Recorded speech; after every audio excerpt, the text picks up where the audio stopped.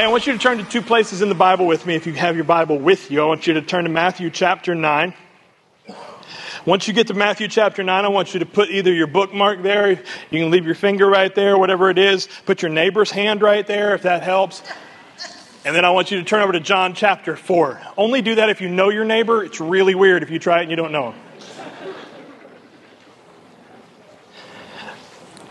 We're going to start in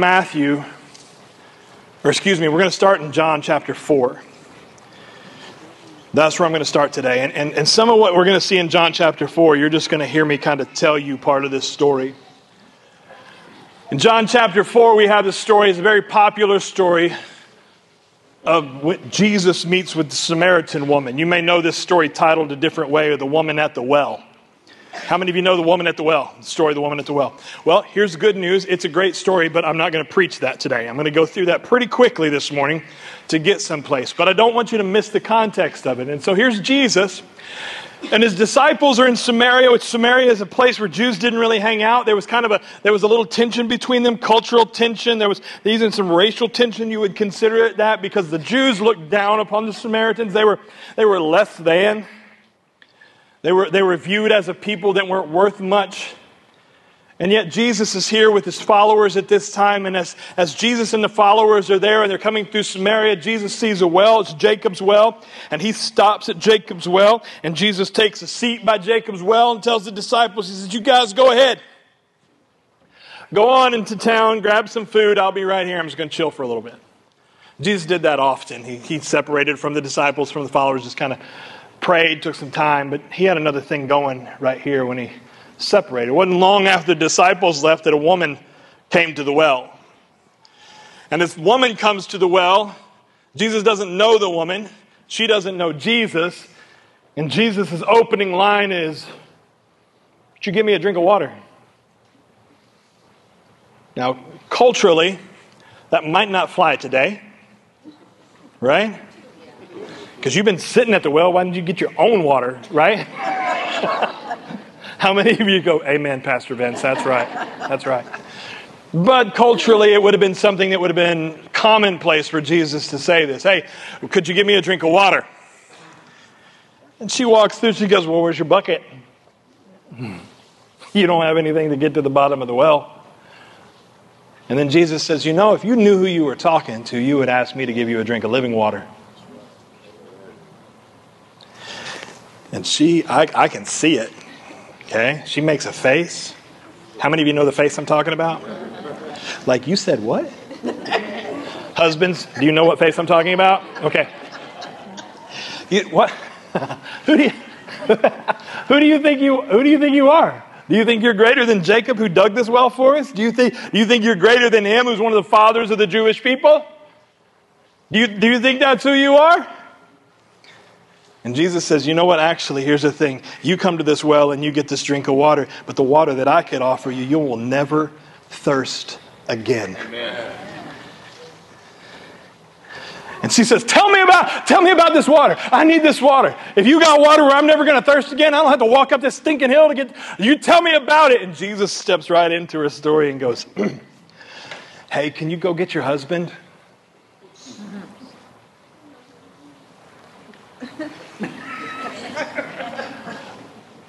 No, I don't have a husband. That's her line. And Jesus, I don't know. I wish I could have seen this moment because I don't know if he's like playing it cool. And he's like, I know. Actually, you don't have a husband. You had 5 husbands. And the one you're with now ain't even your husband. And then it gets real quick. How many of you know when we're confronted with stuff, it gets real quick? Y'all been there in a Sunday service, whether it's me or another preacher, all of a sudden you're like listening along and it's flowing along and all of a sudden the pastor says something and you're like, oh!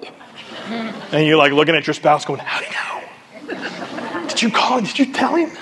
Why'd you tell him? She's like, I didn't tell him. He just talked to me 10 minutes ago. Where you been? And so we have this, and this is what happens. Jesus, I'm going to give you this real quick out of this story before we get to actually what I want to preach to you today. But Jesus, in regards to evangelism, you want to share Jesus with people, you want to share the gospel with people, there's a way to do it. First of all, be interesting.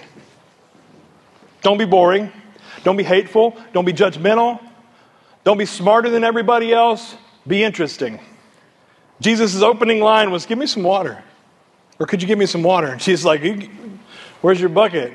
He said, if you knew who you were talking to, you'd know that I could give you living water. Ears perked up. The what?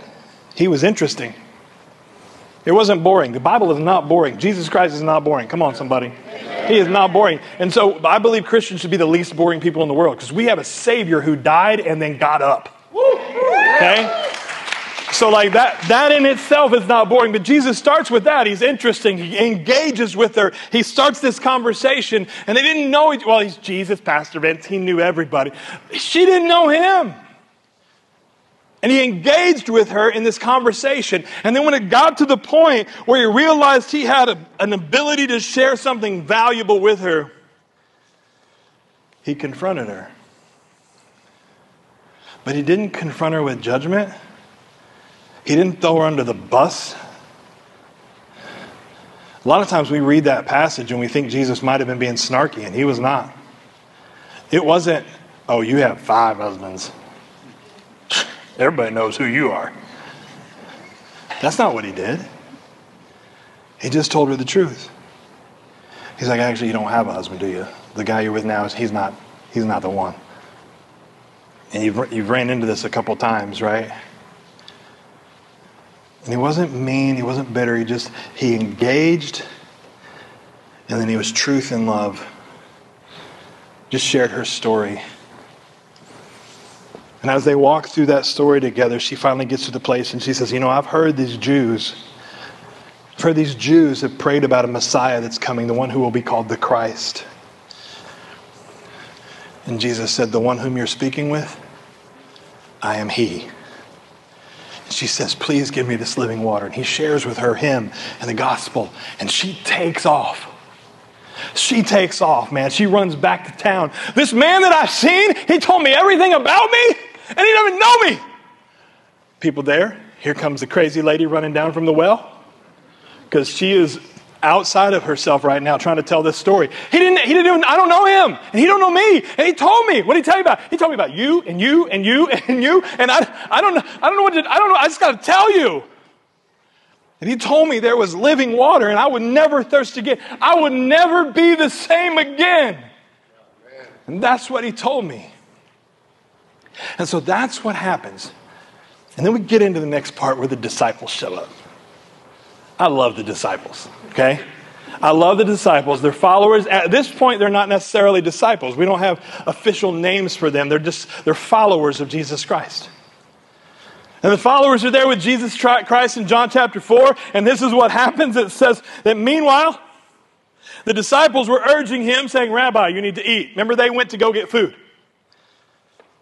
And Jesus starts preaching to him. He says, I have food to eat that you don't know about. He's pumped. He just had a moment with somebody. And he's like, I don't need no food right now. I'm good. And the disciples, like you and I, are clueless. Clueless. Here's one of them. He says, so the disciples said to one another, did you bring him something to eat? Who brought him something to eat? And then they start discussing among themselves, I'm sure. They're like, Peter was talking too much. He wouldn't have brought him something to eat. Thomas, he doubted he was even hungry. So, I don't know where it came from, but they're missing it. And finally, Jesus says to him, he says, look. My food is to do the will of him who sent me and accomplish his work. Do not say there are yet 4 months, then comes the harvest. What's happening here is Jesus is setting them up. Because remember, the lady had ran back to the town. And she had told all the people about all that Jesus had done to her, all that Jesus had told her, all that Jesus had shared with her. And she went back and told them. And she's like, you got to come see him. He's probably still at the well. And so Jesus is having this conversation with the disciples. And it's up close and it's personal. He's like, I don't need food. What me doing the will of my Father is my food. He said, in fact, and he's setting them up. And he's so good at this. He says, you know how you say in 4 months will be the harvest? You know, I mean, we live in an agricultural community here. Peter, James, John, I know you guys are fishermen, but you get it, right? In 4 months, when the season turns, it'll be the harvest. They're like, yeah. In verse 36, or verse 35, he says, look. And the crowd from Samaria is coming up over the hill where the woman had went and told him. And he said, look, I'm telling you now, the harvest is white. The fields are white for harvest. If you'll open your eyes, you'll see there's greater work to be done than what sandwich you're going to eat for lunch. Look, the fields are white with harvest. And he goes on. And he goes, already the one who reaps is rejoicing and sees that the fields are white. Already, verse 36. Already the one who reaps is receiving wages and gathering fruit for eternal life, so that the sower and the reaper may rejoice together. For here the saying holds true, one sows and another reaps. Verse 38, I want you to catch this. I sent you to reap for that which you did not labor. That word sent is ekbalo. Everybody say ekbalo. Okay, you just learned Greek today at church. Ekbalo. Now I'm going to get into what that means here in a second because I want to go to another place in Scripture. Now, if you have your Bible, we're going to read about the same story in a different place in the Gospels, Matthew chapter 9. In Matthew chapter 9, we see Matthew write about it, but he doesn't go into the detail of the Samaritan woman at the well, but we kind of come back into this conclusion that Jesus makes with the disciples. The same idea about harvest and how the fields are white, but there's an issue. And so we see Jesus pick it up in verse 35 of chapter 9. And it said, and Jesus went throughout all the cities and villages, teaching in their synagogues and proclaiming the gospel of the kingdom and healing every disease and every affliction. And when he saw the crowds, he had compassion on them, because they were harassed and helpless like sheep without a shepherd. Then he said to his disciples, and here's where it starts to get familiar, the harvest is plentiful, but the laborers, they're few. Therefore, pray earnestly to the Lord of the harvest to ekbalo out laborers into his harvest. Ekbalo. I love this word. I'm loving this word more the more I study it. The word ekbalo means to be pushed out. That's what it means. Ekbalo, to be pushed with force out. To be moved from one place intentionally to another. How many parents have ekbaloed your kid from time to time? How many of you would like to ekbalo them more? Yeah. You have been sent. You have been ekbaloed. You've been pushed out of what's normal into something that's uncomfortable. Everybody knows that's an interesting thing. Hey, everybody look at your neighbor and introduce yourself to your neighbor right now. Just say hello. Now here's what I want you to do. Now that you know your neighbor, this isn't going to be weird. Okay? Here's what I want you to do. I want you to put one of you put one hand up like that, and the other one put their hand on it. So you and your neighbor should be touching hands just like this. Now, how many of you feel tension from the other one pushing just a little bit?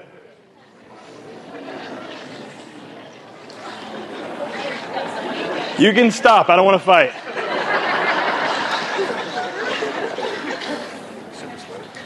We as humans, we don't like to be pushed.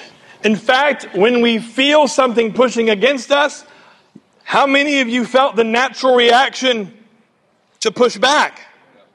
And you don't even know the person. We don't even know him, and we're like, don't you push me. I'll push you back.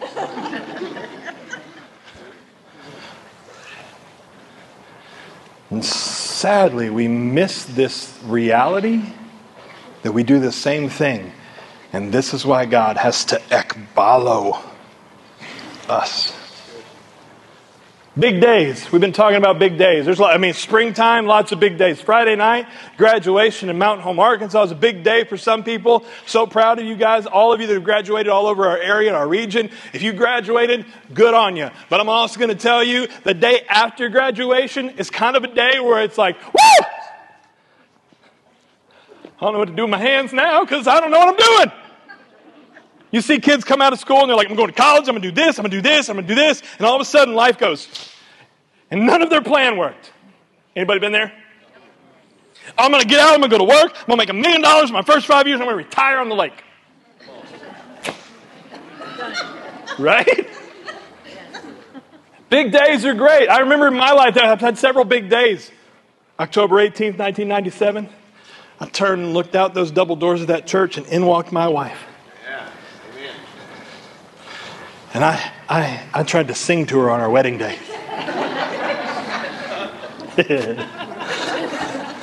Some Stephen Curtis Chapman song. It's a beautiful song, but I butchered it. Because as soon as I seen her, I was a mess. I was like, it was like snot, and they're like, you may kiss the bride. She's like, nah, she didn't. She kissed me. Then after that, February 15th, 1999, God blessed us with a little curly-headed girl named Vanessa. February 21st, 2001, blessed us with a curly-headed girl. Well, she didn't have any hair until she was like 3. Kaylee. March 21st of 2003, blessed us with Braden. January 3rd, 2007, he blessed us with Parker. May 29th, 2008, our surprise, Caleb. We didn't anticipate having 2 16 months apart. Caleb come along and he's awesome. And December 16th, 2016, that's not when we got her. We got her in January. And then she became ours 18 months later and gave us Bryn. And all of those were big days where my life changed. Just after Vanessa was born, actually just after Kaylee was born, I was in a revival service on a Tuesday night. Whew, it's good. Man, this guy was throwing down. He pastors a little church down in Morning Star, which is down 14 South, between Nothing and Marshall. Okay? If you think I'm kidding, you go try to find it, all right? He pastors a little church called Loafer's Glory. And I'm like, if there was not a church made for me, that's it. Loafer's Glory. But Brother Setterfield came that Tuesday night and was preaching the hide off his Bible, man, laying it down. And he stopped at my pew and he said, son, didn't know my name, why aren't you preaching? See, because God had already mentioned, he'd whispered to me. But I didn't listen. And God knew that I needed a little ekbalo. I needed a push.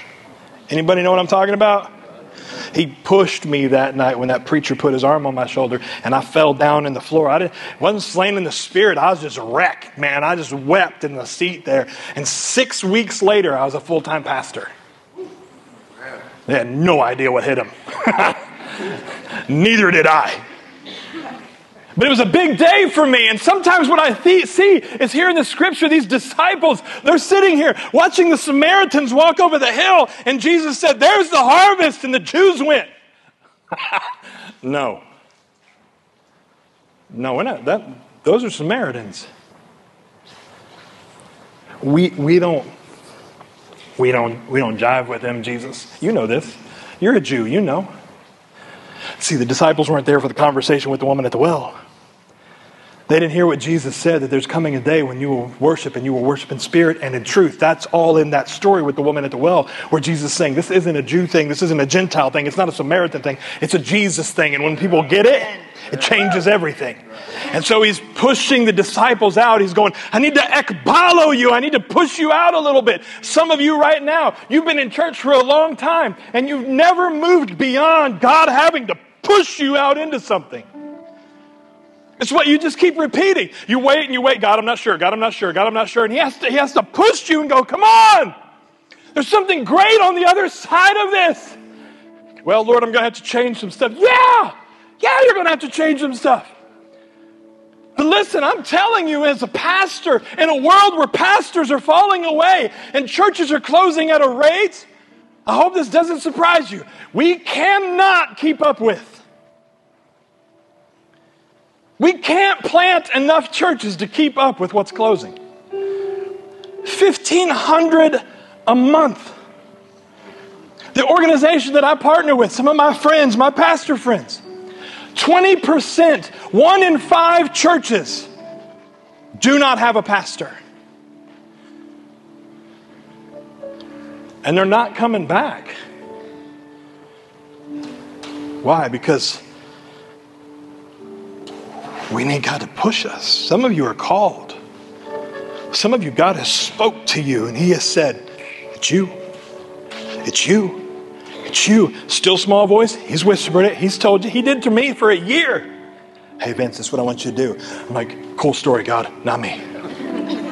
I'm not your guy. I'm not your guy. I'm not your guy. And finally that night in that revival service, Ekbalo, He pushed Vince. I've got to send you out. You don't know yet. You're not ready yet, but I have got to send you out. Why? Because down the road, there's going to be a church in Mountain Home that you don't see coming yet, but there's going to be life change that happens there. There's going to be families restored there. There's going to be people come to Jesus. And why? If I don't push you out, we miss. And so I got to push you out a little bit. God, I don't want to be pushed out. I'm terrified. I don't want to do this. God, I'll do anything. There are Christian cars I could sell because I'll do that, God. He said, nope. Kick me right out. Kick me right out. Check this out, though. In Matthew chapter 9, you see something pretty amazing that happens. Jesus has this conversation with the disciples, and it's a good one. Man, I got to hurry. It's a good conversation. But He has this conversation with the disciples, and He says, wait. Now that you know I've got to push you out, and you're going to have to, and the Bible tells us in the story, go back to John and read it, that when they stayed 2 extra days in Samaria, and many people came to know Jesus, and they came to know Jesus not because the woman at the well went back to the city. It was because of the stories of everybody receiving life change from Jesus Christ, the disciples going and witnessing. What they had been ekbaloed out, but they had went to work. And it changed. Matthew chapter 10, we see Jesus pick up. And the story goes like this in Matthew chapter 10. And He called to Him His 12 disciples. Now he's going to make it individual. These 12 disciples, and He gave them authority over unclean spirits to cast them out and to heal every disease and every affliction. The names of the 12 apostles are these. It's important that you realize that's where they're first called apostles. Simon, who is called Peter. Andrew, Simon's brother. James, the son of Zebedee, and John, his brother. Philip and Bartholomew. Thomas and Matthew, the tax collector. James, the son of Alphaeus, and Thaddeus. Some of you are like, there was a Thaddeus? Yeah, we don't hear much about Thaddeus. Sure, he was the introvert of the group. Simon the Zealot, which that's a great study if you get a chance. Go dig in on the Zealots and see where Simon came from. And Judas Iscariot, who betrayed Him. Verse 5, here's what I want you to catch. These 12, Jesus, what's it say? Ekbalo. Nope. It's not the word there. It's not the word anymore. Still says sent out, just like it said in chapter 9.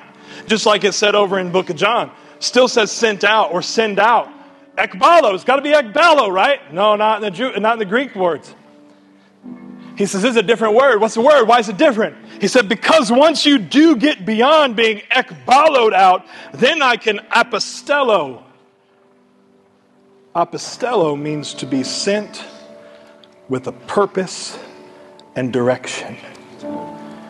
You see, so what happens is, Joe, come here. Stand right here in front of me. What happens is, we all have this season where God has to push us out. Right? Can we all agree that happened? Whether you're sitting in a service and you didn't see it coming and the conviction of God sets on your heart and you're like, why is he talking to me? And he's going, I'm trying to push you out into something. But then, once you've been pushed out, Jesus in his grace, and he goes, hey, I know that was uncomfortable, but if you'll look right over there, that's where I'm sending you. That's the purpose for your life. That's the direction for your life. And I'm going to prepare you. Notice what it said Jesus did. He gave them authority to cast out. He gave them authority to heal. He gave them authority to teach. He gave them everything that they needed once they had been pushed out. And once they had been pushed out, then Jesus gave them what they needed. He said, there, go live in your purpose. Go live in your call. Go live in what I'm asking you to do. And here's the problem, church, is that I believe in the American church, we've all got super comfortable being ekbaloed, even though we desire the purpose. God, show me your purpose. He's like, I can't force you off your couch. I can't get you out of a pew and you want me to give you purpose? I'm having to ekbalo you every weekend.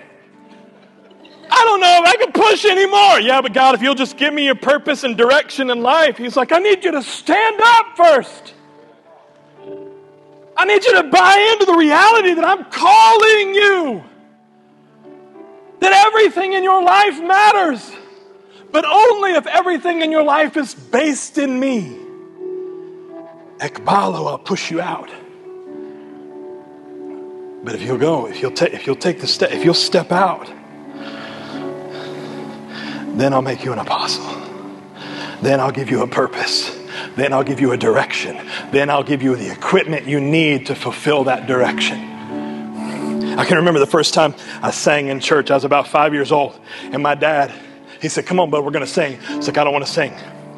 And my father did not apostello me. He did not say, hey, here's why we're going to sing. No, he ekbaloed me. He's like, you get out there and you sing this song to Jesus. Yes, sir.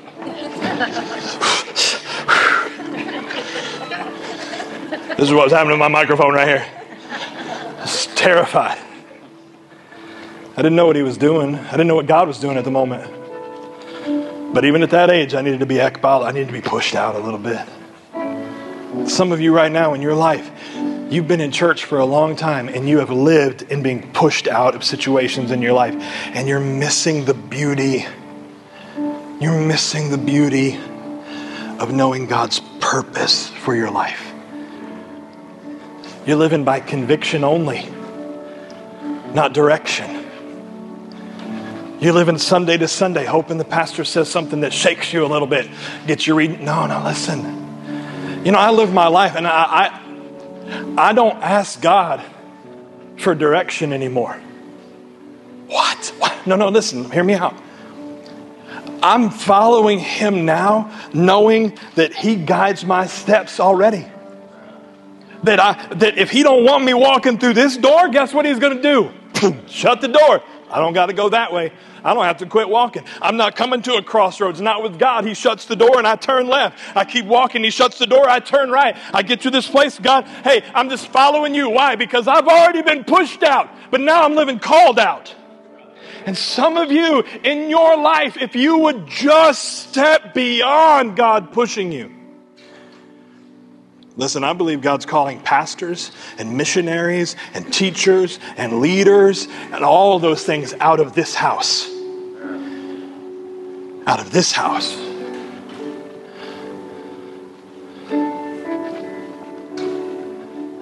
But I don't get to drag you to it. I don't get to drag you to it.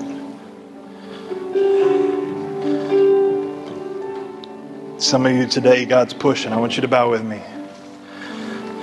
I don't know who you are, but there's a reason I'm stopping right now, and you're it. I don't know who you are, but God has been rattling your cage with this. He has been wrecking you with this. He's been pushing you, been saying, hey, there's more. There's more. I know you're scared. I know you don't know what's on the other side of it. I'll tell you what's on the other side of it. Jesus is on the other side of it. Chapter 9, it's ekbalo. Chapter 10, it's apostello. Jesus is in both situations. He's there for both of them. What are you waiting on? Pastor Vince, I got some stuff. Peter had some stuff. It says when he listed Judas, the one who betrayed him. You think that was a shock? No, he was still called. You may have some stuff. But don't put God in a position to keep pushing you out when you could be living on purpose. So come on. If you're here and you know God's had to push you for a long time, He keeps having to push you. He keeps having to remind you. He keeps having to tell you, hey, don't forget the cross. Don't forget what I did. Can I get some help? Can I get your involvement? Can I get your service? Can I get you to follow me? You can't be living there, Christians. That's not where we live. That's where we start. Is God calling you out? If so, come answer. Come kneel at an altar and answer and say, God, I'm tired of you having to push me. What's the purpose for my life? God, I'm tired of you having to nudge me. What's the calling for my life? God, I'm tired of having to figure this. What do you want me to do? God, I'm right here and I want to follow you and I want to serve you and I want to be yours, God. But I keep fighting it. I keep pushing against it. Come on. Come on, you're not going to be by yourself. There's people down here praying, and you know if it's you. You know right now if it's you that God is going, I got something great for you, but I keep having to push you out to go get it. There ought to be something in your life that just wants to go get it because it's mine and it's for you. It's mine and it's for you. Come on. Christians, you've been Christian for a long time. You still having to be pushed out? Is God still having to ekbalo you, or are you following? Are you tracking? Are you listening? Do you hear Him clearly? Do you understand that you walk in a way that God just shuts doors? He don't have to grab your hand. He just shuts them and opens them, and you know where to walk because you've been following that long. Christians, if that's not you, that's where we ought to be. That's who we ought to be as His people. You need to get it right with God. You need to set it straight with God. You can do that in your seat. You can do that up there in the altar. Right now, I'm just going to ask you, if you're here and you're sitting in the seats, no one looking around, would you say, Pastor Vince, this is me. God's had to push me. He's had to push me. He's had to push me because I keep fighting it. I keep stepping back into my old ways. I keep doing the things I used to do. And I keep falling back into that. But God keeps calling me. He keeps knocking at my door. He keeps coming after me to get me. And I just want to follow Him. I want to follow Him, Pastor Vince. If that's you this morning, you're sitting in the seats, would you just lift your hand and put it right back down? I want to pray for you. Come on. Come on. Yeah, hands everywhere. This isn't new. This isn't odd. This is us. This is who we are as believers. We trip and fall. We stumble. We get back up. We trip and fall. We stumble. We get back up. I just want you to trust that God today has a plan for you. He has a purpose for you. If you'll submit to walking in it. If you'll submit to walking in it. Father in heaven, I love you. Jesus, I pray for these that have come down. God, I pray for the pastor, for the preacher, for the missionary, for the children's teacher, for the worship leader. God, I pray for the people who are stepping into a call this morning, who have said, Jesus, here I am, send me. Whatever it is you got for me, God, I'm here for it. I trust you. I believe you. You've never let me down, and I'm going to walk in that, God. So I pray for them this morning. I pray for those that right now, God, are maybe taking the first step. And today was that ekbalo step. It was the first time they've felt pushed, that there could be something greater in their life. God, I pray they'd answer. I pray they'd answer. And Father, we ask all of this in the holy, holy name of Jesus. God, make us your apostles. God, make us those you send out on purpose. Let it be that big day. Let it be that big day. And we ask all this in Jesus' name. And all God's people said, amen. Amen. Amen. Let's give Jesus a hand this morning. Come on.